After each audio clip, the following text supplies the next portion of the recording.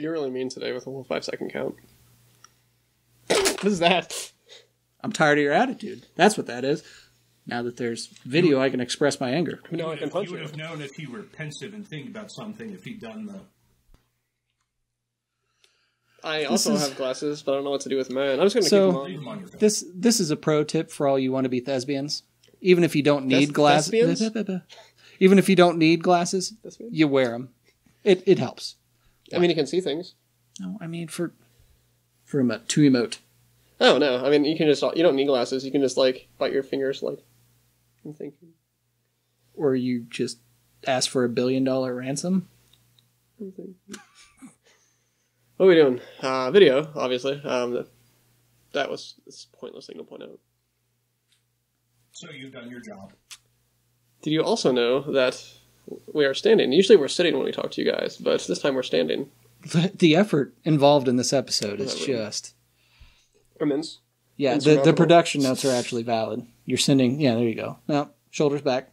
Look proud. You're excited to be here. Why? Why are we excited to be here? Today is a special thing that we're doing. Special day. Eh? So today we have Oktoberfest beers, as you can see laid out before you. Starting off from People's Brewing. This one. You have a 50-50 shot. You have a 50-50 shot. People's Brewing. See, now you're messing with the feng shui. There's no ring. There we go. Grand. So, from People's Brewing, we have their St. Boniface German Fest. A traditional Oktoberfest-style lager brewed with German hops and 5 German malts for a complex, bready character. Released for the annual German Fest held by St. Boniface Parish in Lafayette. A celebration of the church's over 150-year-old German heritage. 26 IBUs, 6% alcohol by volume.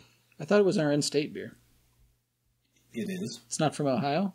What, with the German heritage? What does St. Boniface saint? Why did you verb that? I don't understand. There's a question. What is St. Boniface? What do rabbits blue? Carrots! But no, what is St. Boniface saint? Like, what is he the saint of? Is he the saint of hopes, dreams, keys, pickles? He's the saint of pickles. Let's go with that. Hey, Adam? Yes? Grab the bottle. Now I can grab the bottle? It's okay now? It's now that we're done with your little bottle shroud. No, it's a saint. What do you want me to do with it? Hit yourself very, very hard. I mean, usually it's described the bottle, but we've already described it. I don't think we've described it. I mean, they saw it, I guess. Based off this, you got a saint. He's doing some Jesus-y things with his hands. There's people surrounding him, like a round table. I think he's a saint of the round table, and he's drinking out of a wooden mug. So it's going to taste oaky. A hint of Jesus. So we might have some Jesus juice in this one. And friendship. This went terribly wrong, real quick. What part? Yeah. The Jesus juice? You know how to fix it? Drinking. If anybody cares, St. Boniface is the patron saint of Germania. So he saints what now? The whole Germany? A saint of germs? All of Ohio? Saint of medicine?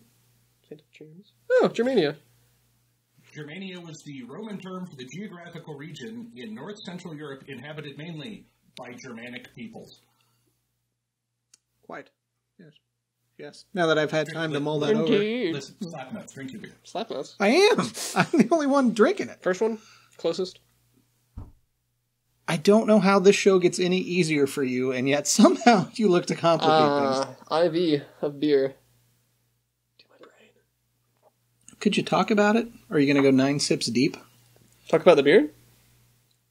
Talk about your day. That's what we're all here to. We don't care. Well, since Pete asked, my day was... you don't care about your day. Talk about the beer.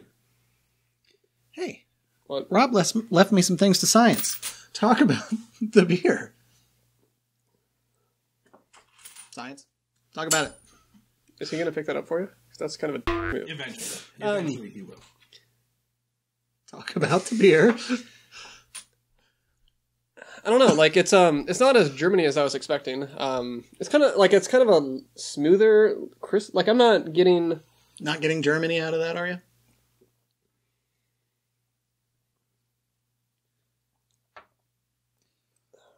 I don't know. I guess I was expecting a little bit more like flavor, like, I think I'm just nervous because of the video. Were you expecting a pumpkin beer and it's not? Is that what the problem here is? I don't think that's what it was. I guess I was expecting a thicker mouthfeel, a thicker beer, because Oktoberfest I typically associate with a thicker beer.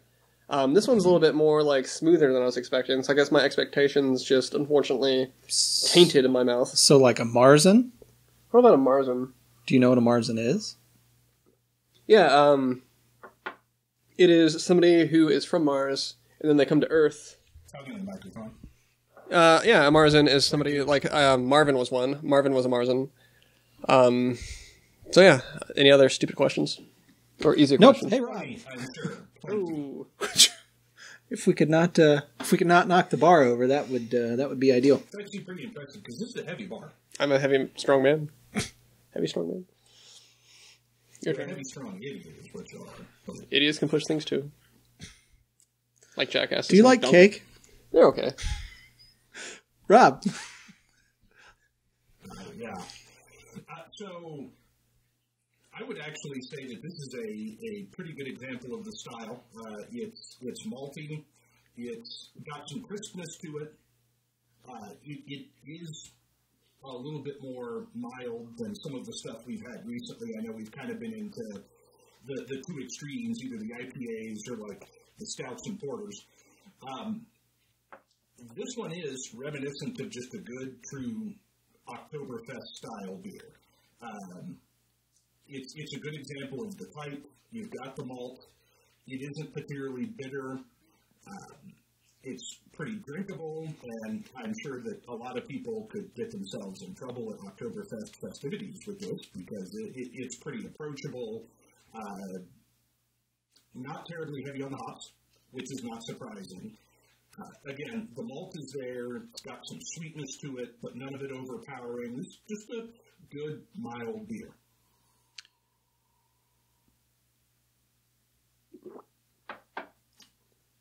Do you have more to say? I don't know why everybody's stopping. I don't know how many more times I need to threaten you. If this goes on much further, we might have to educate you as to the capital of Thailand. Hookers?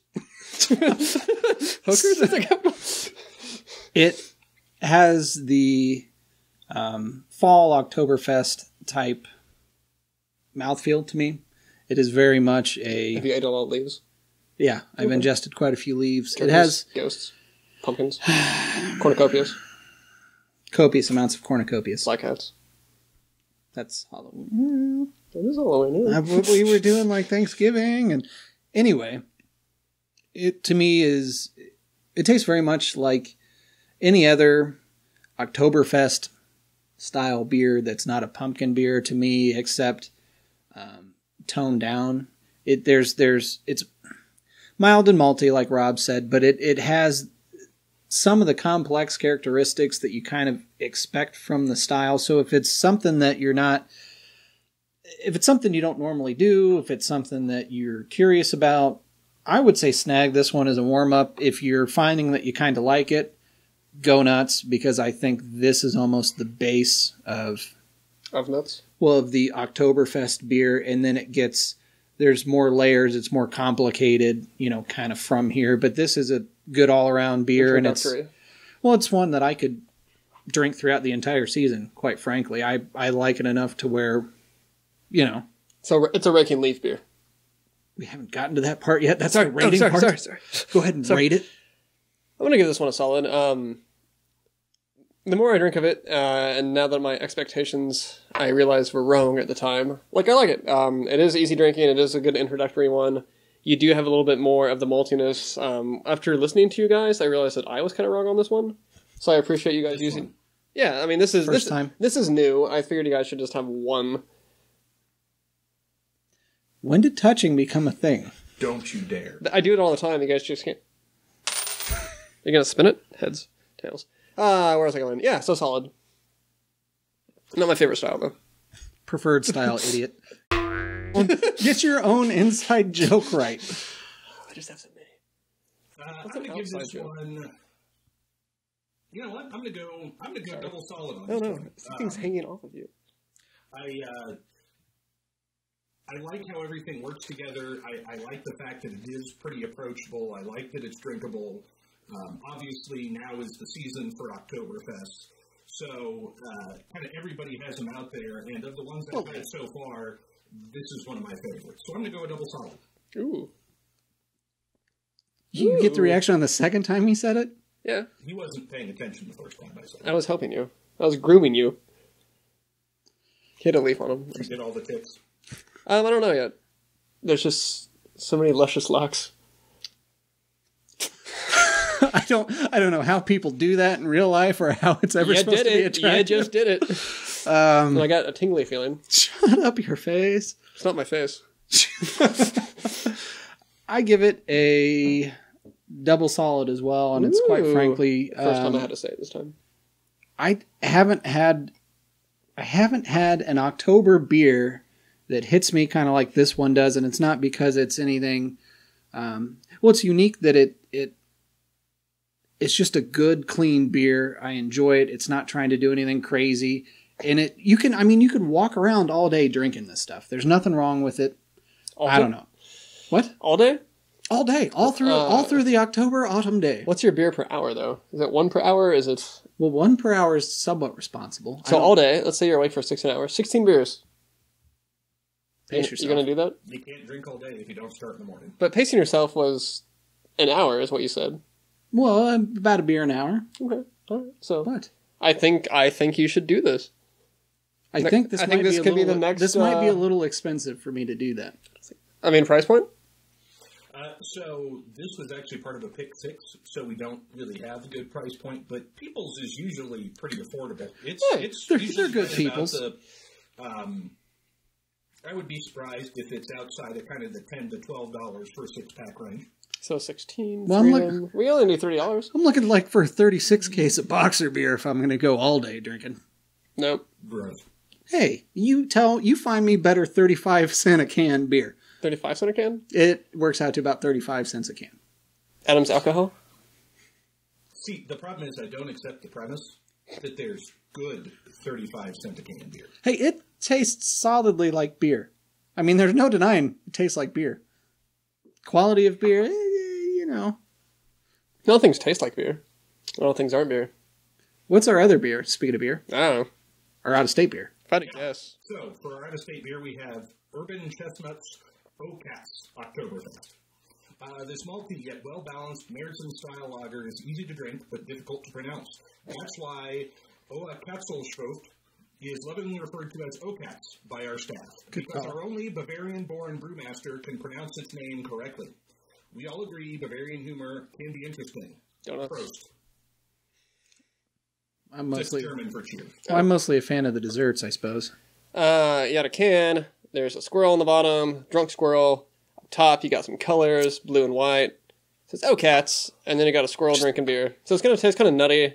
A little bit of bushiness for a beer. So it's not going to be too bad as far as prices go and stuff. Drink it. Drink it. I'm sorry, one of our interns is showing us. Is that for the People's or the Okats? Okay, so apparently a 4-pack of pint cans is $7.49. And you said you can do 16, so times that by 4, 8. Well, but that was a 12 ounce. This is 16. Ooh. What's that? So, case of 24, 44.94. You can do that easily. Drink the beer. Drink your bushy, squirrel nutty beer. It's not very nice to squirrels. This one's a little bit thicker. I taste none of the things that Adam said, thank God.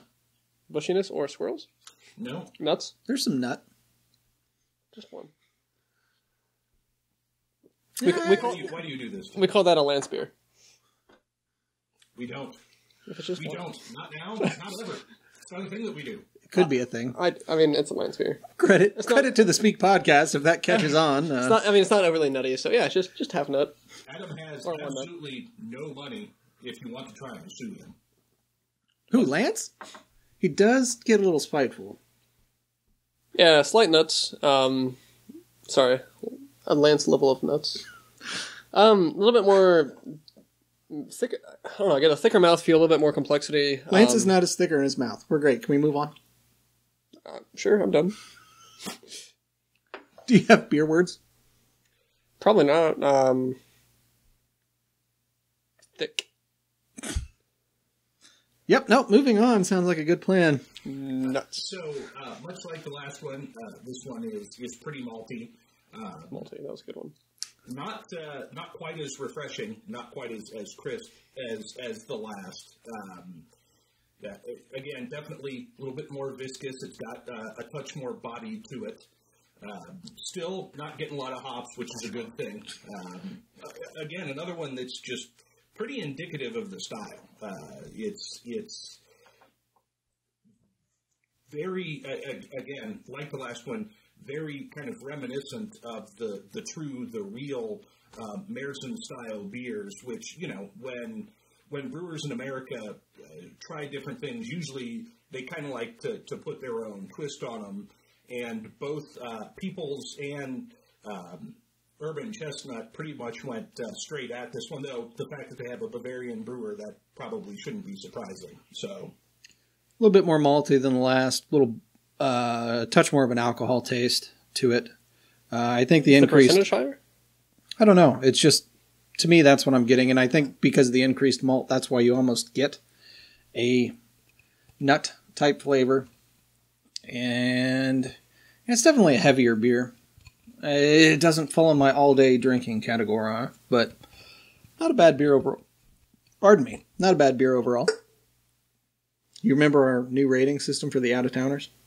Actually, this will be the first time anyone's been introduced to the rating system because stuff and things. Things and timing, and So we've talked about it, but that will be in the future. So then we should probably discuss it now. No. Yeah, go ahead.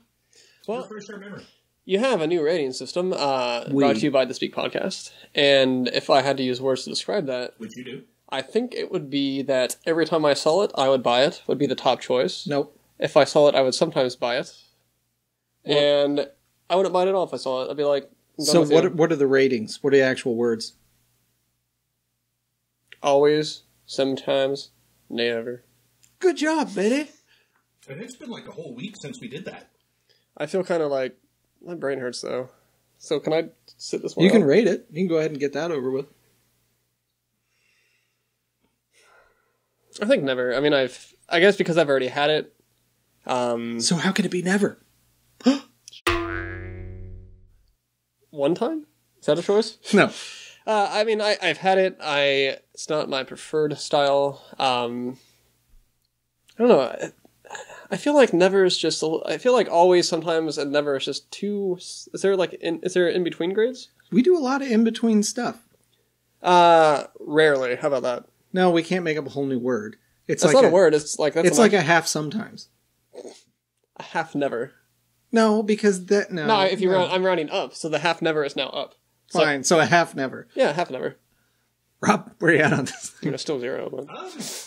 I'm pretty close to an always on this one. It's not quite as good as the Peoples, but it's pretty close. Mostly. Now I don't know if this is a seasonal. I don't know kind of what the availability will be. I would assume so because most Oktoberfests are. But especially if it is a seasonal where you can only get it once a year, essentially during one season, then I'm pretty close to an always, especially at that price point. If you're buying Oktoberfest in May... Ew. No, go on. Like, you were saying something important. Ew. He has a lot of quarters to pick up, by the way. Science. I can pick it up. Half never. I give it a half never. Oh, it's that's a good word somebody made up. You didn't make it up. I did. Well, maybe you. I said half never, literally for my range. Anyway, it's a half never because it's fine, but it doesn't crack my top 10 with Oktoberfest. I don't think that a Marzen is my preferred style in general, but I do like the whole... It comes around once a year in like mass quantities, and that's kind of fun. Same thing with pumpkin beer, where I get like a pumpkin beer or two into it, and then it's like, all right, I've had my fill. I did have Mike's pumpkin beer at Grand Junction, however. Setback! Hey, it's like he's there. It's like we're looking right at him. Or he's looking right at us. Well, and I need to speak of Indiana breweries whilst we're at it. Do you, while you're getting that worked up, do you want me to do the sports question? No. Or do we want to go out on a high note? Well, I know. do like getting high. What? Let's fire it off, but be concise. So, this one actually has 2 possible answers. See, I'm going to have to get both. I can't be concise. Be concise. So, describe for me both the sport Baseball. and the definition of the term 5. ball in hand. Well, How apropos. sometimes there's team sports, right? But you can't always Which find a team Yes, sport? sometimes there are. Which one are we talking about? All right, so baseball. Sometimes you can't always find a teammate. So what you have to do is you have to rely upon yourself to put that ball in the hand. And then you swing. Baseball. Yeah, no. Basketball. Again. Basketball. That's when you get a rebound. I got ball in hand. And then you pass it one-handed. No. Other sports have balls. Lots. Soccer. That's when you catch it when you're not supposed to. Like, ball in hand, sir. And then you drop it. What No, but actually you're kind of getting close. What happens when you ball in hand in soccer, though? You get a red card. No. I mean, if you pop it. Like, if you aggressively ball that in your hand. Are you aggressively handing it, or are you aggressively balling it? I don't know that that's ever acceptable. Well, I mean, it depends if it's soccer or football. They have different opinions on what's too aggressive down there. You're dangerously close to more science. Yeah, wrong. Wrong. What else is bears? Volleyball. It's when you catch it. You're not supposed to. Are they? Has it been any of the balls that he's mentioned yet? No. More balls, Adam. Football. No. It's when you travel. Like to the game? Yeah, like when you have a sport and you're trying to get down there, so you travel to that sport. No. Tennis. When you swing. Nope. Yeah, you see, now you're just phoning it in. This is no fun. Is that close with any of those balls? No. All right, give him the ball. Pool. Okay. You don't play, just grab them. And you rack them good. You got balls in hand. Could you give him the ball? Well, so one of them Is he gonna give me a is ball? in fact billiards. Huh. Now, Describe it. ball in hand is when, like, a lot of people say, like, I got this one in the... Pocket? No. Like, this one's in the can. Like, this one's a think- guarantee. So, like, you say, I got this ball in hand. Like, it's guaranteed you're going to do it. Like, yeah, it's like, I got that ball in hand. In billiards, ball in hand is being able to place the cue ball anywhere on the table for your next shot, or in some cases, ball in hand anywhere behind the head string. Yeah. This is obviously a very favorable position to be in, and is usually only available when the opposing player has committed a foul under a particular game's rules. This can be compared to a penalty shot in hockey or a free throw in basketball, according to billiards form. I mean, I gave an abbreviated version of that. You didn't. You gave an elongated version of stupid. Speaking of elongated, a ball in hand is also Yeah, what's the other sport? tickling. You said that you were going to get both of them. Why would you do this? You said it was basketball. It's when you get a free throw. I never did. Yeah, I thought they said ball in hand is. That's one definition. There are two. You did this to yourself. We could have You moved really on. Croquet. Okay. Sometimes you have to just force that ball through that billy whacker, I think it's called. So, like, sometimes you hit it and then get stuck on the billy whacker, so you have to get down on your hands and knees, and you have to take that ball in your hand and just shove it through the billy whacker. What is a billy whacker? You know, it's the metal thing, the billy whacker. Oh, wicket? No, it's the metal thing. It looks like a tunnel for balls. Billy whackers. Are you not familiar with billy whackers? Apparently not, no. Some of us are far more familiar with billy whacking than others. I know a cheap one. Define Billy Whacker. Oh, this The is closest I get is Billy Walker. So Does it mention balls? Did he have balls? Did he? he was an American country music singer. He had balls. Oh, very fond of croquet. Yeah. No. I nailed it. ball in hand for croquet. A ball that must be moved by the player according to the rules of croquet without using a mallet. For example, I got the sport if a right? ball travels outside the court, What?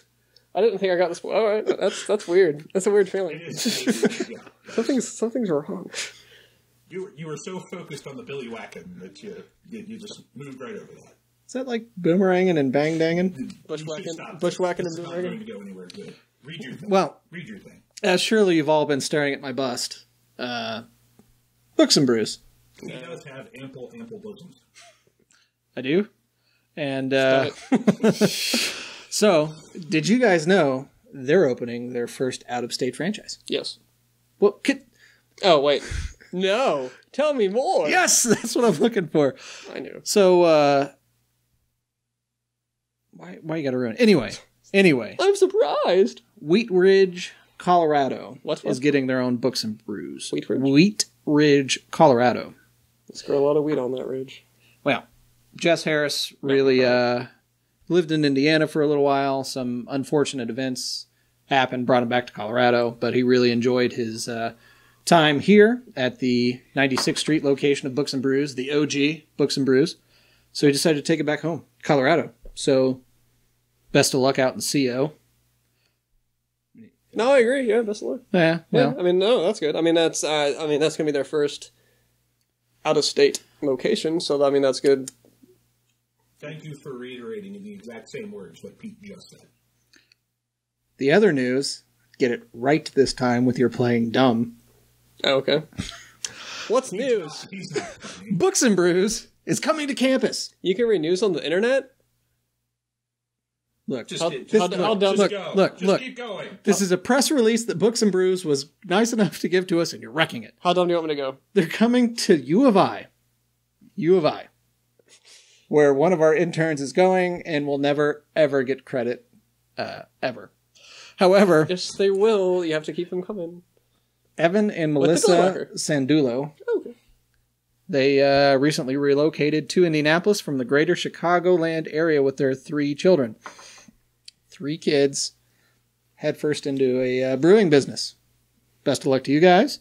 This one is much closer by than Colorado. I feel like maybe let us know when it's open. We'll go. Yeah, I mean, I have no problem going. As Pete said, I'm trying to help, but I just make it worse. Your turn. I think, Your turn to make it worse, or what? What's going on here? well, I don't know how I was expecting this to go. I don't know if it's better or worse than I was expecting. But anyway, 2 new Books and Brews locations. Books and Brews, a brewery that started 96th Street, Indiana Brewery. It's spreading. That's good news. They do quality beer. Check them out. That's really all I got on that particular subject. Yeah, I I mean, think that's probably all that we really have for this special Oktoberfest episode as a whole. My God, we're so sorry. Do the thing. Just do the thing. wait, but what are you guys going to be for Halloween?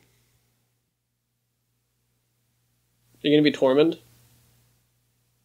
Or are you going to be